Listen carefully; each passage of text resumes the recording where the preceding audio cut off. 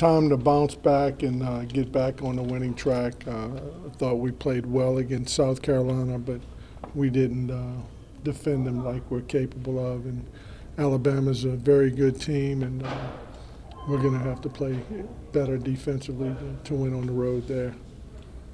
The Bossahan kids averaging 19 a game. They've got some guys who have beaten us in the past, the last 2 years. It'll be a confident team that's won 3 out of 4. Shannon Hale's a very, very good player who's a junior now.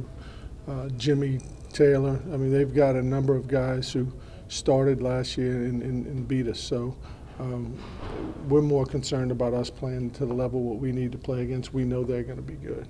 I think they rely on a guard. I think Obasahan, he's really aggressive for them. So we just have to key in on him and make sure he doesn't go off and don't let any other guys just have a great game against us. So just really key on him and play solid D and hold our composure.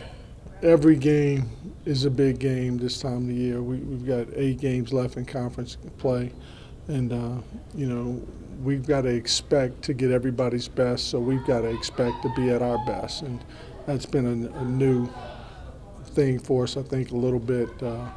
And we've seen it now against Vandy and against South Carolina. We've played against 2 teams that were playing really, really well, and we got to raise our level up. With Coach Johnson's familiarity with your programs, that make it a little bit more difficult at times? He knows a lot. There's no question. He knows our players. He knows who gets frustrated. He knows these guys really well because he was really a part of our program. And, you know, that's not something I'm excited about, but it's going to come down to the players, you know, and if our guys are mature enough to know that we've got to execute better and play better. I wouldn't say difficult, but it's going to be fun.